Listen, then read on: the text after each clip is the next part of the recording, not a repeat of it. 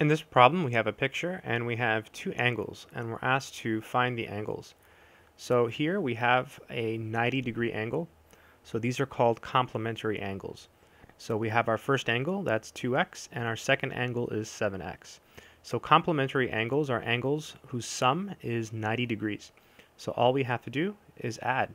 So 2x plus 7x, that should be equal to 90.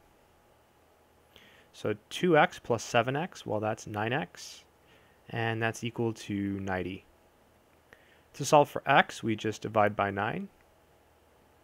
So we end up with x equals 10.